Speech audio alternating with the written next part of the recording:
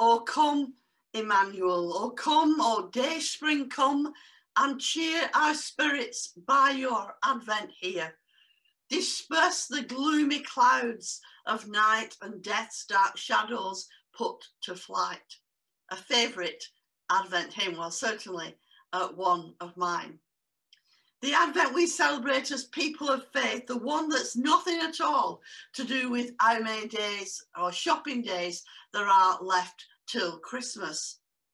We journey as we put up our Christmas trees, we sing our carols, the lighting of the Advent ring. All these things invite us to dream dreams of a better world, to allow expectation, to allow visions, to take time to appreciate Advent season and the coming of the Son of God. Each year during this season of Advent, the church sets off on a journey. We begin to prepare our hearts and our minds for the coming of the Christ child, so that this time he will have a proper place to be born. And we think we know the way to Bethlehem. We can find it on the map. It's not far from Jerusalem by today's standards, shouldn't be a problem.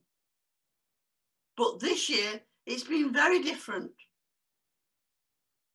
We have travelled it, and in that travelling, we have lost loved ones to this virus. We have stood on doorsteps and clapped our frontline workers. We have been confined to our homes. Our churches have been closed. We have not travelled and are not travelling this Advent as we would have expected to do way back on the 23rd of March at the first lockdown. And the problem is that so much has changed since we last visited the manger. A whole year has passed, a year that's brought many changes to our lives. Some of them good, even through the 2 lockdowns. Some things not so good, some of them heartbreaking. The geographic map of our lives have changed. So maybe we could use a little help in finding our way to Bethlehem this year. That's it. That is, if you still want to go. I know I do. I can't wait to get back to church and to lead worship. I can't wait to get in the queue 2 meters apart to get my vaccine. I can't wait for life to get back to normal, whatever it might look like. To see my family and my friends, to give them a hug and to tell them in person that I love them. In Advent, of course, we encounter John the Baptist. We can't get to Bethlehem in Advent without our encountering him and the desert. I don't know if you've ever been to the desert. It's not very hospitable at all. It's barren, it's arid, it's hot. It's like nothing you've ever experienced in other contexts. It's just sand and heat, and it stretches out for miles and miles. And it seems when you're in it, it goes on forever. A bit like this year, perhaps. We all have desert places in our lives. Sometimes when they crop up, we least expect them to. They come unannounced out of the blue, and we have to use all our resources to deal with the situation, whatever it is. Ill health, death of a family member or a close friend, loss of our job, being made redundant, closure of our church, not being able to worship together or be in fellowship, home teaching our children, being furloughed, working from home. These things and much more, you might feel personally like this is a desert time, when we've got to hold on to the hand of God who is with us in our desert experience. Since March, not just in April, it may have felt like some that it's a desert experience. But we are encouraged to travel to Bethlehem, holding the hand of God, holding on sometimes for dear life, but nothing can separate us from the love of God in Christ Jesus. And it's holding on to the hand of God as we approach and take tentative steps to look inside and see in the manger the hope for the world. Why? Because God is faithful and worthy and just, and God walks with us. Even if we can't gather in person in our churches, Emmanuel, God is with us. Even if some of our Christian traditions we have had to let go this year, Emmanuel, God is with us.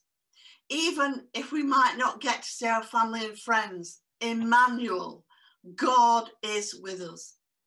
Even if we can't sing our carols beside each other, Emmanuel, God is with us. Even if Christmas cheer is harder this year than normal, Emmanuel, God is with us. Hello everybody. I know we're all going to miss singing our favourite Christmas carols this year, aren't we?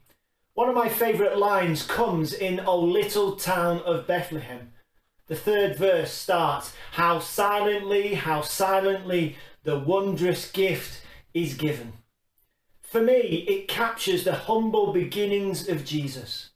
Born in social isolation, away from home, in a stable to a bewildered young couple, and the first person to see him are some shepherds who happen to be one of the most marginalised and despised groups of people in Israel.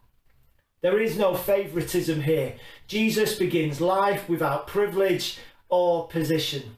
How silently, the wondrous gift is given. Now, perhaps one small benefit to the current situation is that this year we will need to strip away all of the trappings of our church celebrations and go back once more to the simplicity of the birth stories. Perhaps this year, in a certainly more muted celebration, we might find time to remember that whilst the church can too often be focused in on itself, the world remains broken.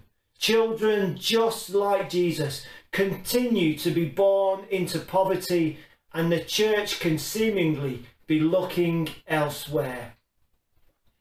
But when we go back to the beginning, when we find Jesus coming as a powerless baby, the wondrous gift offers to us in a manger in Bethlehem, we find Jesus coming to us as a light shining in the darkness, helping us when we cannot see which way to turn. We find Jesus bringing peace to all people in a world of violence and division.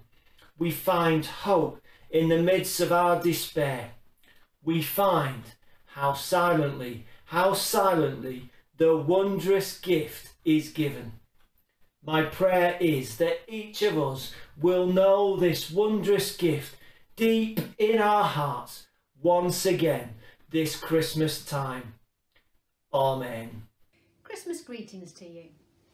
I'm the Reverend Kate Strange, one of the newly appointed deputy chairs, living in the Derbyshire side of the district with my husband Paul and our 5 animals.